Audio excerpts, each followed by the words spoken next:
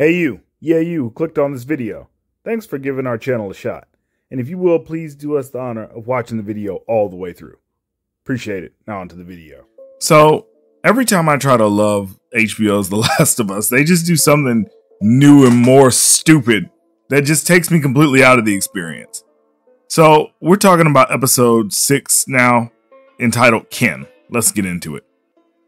So episode 6 kind of just reinforces a theme in this series, and that theme is, where are all these goddamn obese people coming from, bro? Like, this is the zombie apocalypse, for lack of a better term. This is the end of the world.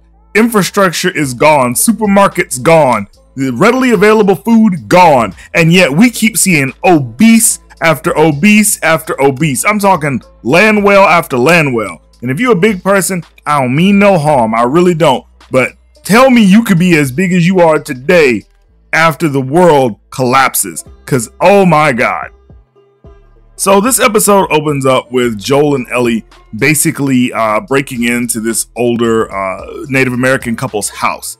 And it's crazy, because you got the Native American lady talking to her husband as he's trying to figure out why these people have basically been able to invade his home without his wife being able to do anything. And the reason she can't do anything is because she's slow. She is fat. He's asking her, how did you even get to the gun? Why didn't you get to the gun? Bro, how's she gonna get to the gun, bro? She can't barely get to the plate. Come on. This is craziness. And it's insane. Like, I'm really struggling to figure out why there are so many fat people 20 years after the world has collapsed. But whatever.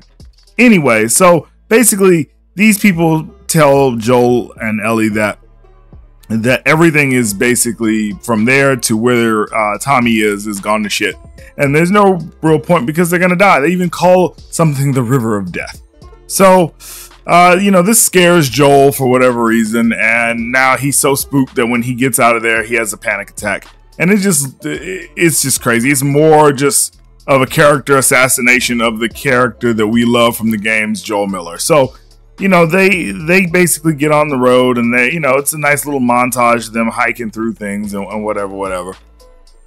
And throughout this trek, they stumble upon some people on horseback that basically threaten to kill them if the dog smells the infection on them. And this is a really tense moment, or at least it's supposed to be, because we don't know if the dog is going to be able to smell any infection on Ellie, being that even though she is immune, she technically carries the virus, which we were able to see in, I think, episode 2 with Tess, Joel, and Ellie and the Federal Guard. So with that being said, the dog does not detect anything on them and everything is all good. Then, Joel name drops Tommy, which he probably should have done earlier.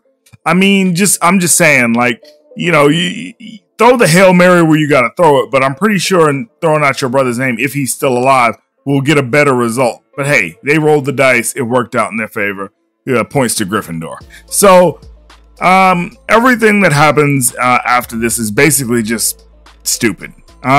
So they're escorted back, and they have a really heartfelt reunion between Joel and Tommy, and which Rutina Wesley's character, who will be revealed as Tommy's wife, who's also pregnant and chasing people down on horseback. Yeah, you get where this is going. Stupidville. So they're basically having a conversation about things. Joel is lying to his brother, lying to everybody else about the situation, because he really doesn't know who he can trust. Now, I'm going to go into my problems with this episode already. So number one, they screwed up The Last of Us 2, bar none, because they've already established this stupid little town that shouldn't have even been made yet until after Joel and Ellie's initial adventure. Anyway, then we see what looks to be Dina, or a child version of Dina, real quick. Like, it's fast, like blinking you'll miss it. So that's also some, like, I hate when shows do this, like everybody knew everybody from way back when type shit. Oh man, it's annoying. So that happens. Then we get into Tommy's relationship with Rutina Wesley's character. I didn't really bother to remember her name because, I mean, I don't care. We find out that she's pregnant and Tommy's going to be a father. We find out all of Joel's insecurities because, you know, they've given him so many different maladies, from bad knees to bad ears to bad everything. So, I mean, Joel is basically telling Tommy that he's barely holding it together. Now, here's where the stupid sandwich really comes into play. So he finally breaks down and tells Tommy what's really good with Ellie and the fact that she's immune and that they're going to take her to the Fireflies for a cure. Now, in this situation, which differs from the game greatly, they have the resources and the manpower to send a whole freaking army with Joel. He doesn't have to go alone, especially knowing what's going on. Tommy could have sent himself. He could have sent a contingent of men, which what you should have done, because you're about to bring a child into the zombie apocalypse and you have the child that can cure everything. But no, let's send Joel on his own. So Joel, after trying to basically break Ellie's heart by telling her that she's going to stay with Tommy and she has a better chance of getting where she needs to go with Tommy than she does with him, they have a whole fight. Joel plans on stealing a horse. It's stupid. None of this really means anything. Just chewing up time. Rutina Wesley's character has heartfelt moments with Ellie, in which she's basically trying to tell her that there's a better way, there's education, there's all these things, blah, blah, blah. You know, they screw up the story so royally, and it's just, it defies logic. Like, everything about this episode completely defies logic as to, like, why didn't we send anybody with Joel? Why is Tommy so reluctant to go with Joel, even though he knows what's at stake? How is this town a thing? Why did we have to mention communism at any point in time? How does that make any logical sense? Like, everything that's going on in this episode, just, you can tell, like, somebody, like, Neil Druckmann needs that, what black people call that come on now dog. If you've ever seen Cedric the Entertainer, you know what I'm talking about. And a come on now dog is basically your friend. That's it. Like, when you say some stupid shit, or when you're floating dumbass ideas that you want to act on, like, this person is the person that puts their hand on your shoulder and says, come on now, dog, we can't do this. And that's what Neil Druckmann needs. He had that. His name was Bruce Straley, and he's been completely written off as far as this project is concerned. So you see my frustration when it comes to these episodes getting, like, just having these really odd leaps in logic that really just don't add anything substantive to the story, and really hurts when you're trying to follow along. Even if I didn't know anything about The Last of Us, even if I didn't know these characters, just the stupid things that keep on happening in this world that they continue to try to justify, just they just don't work.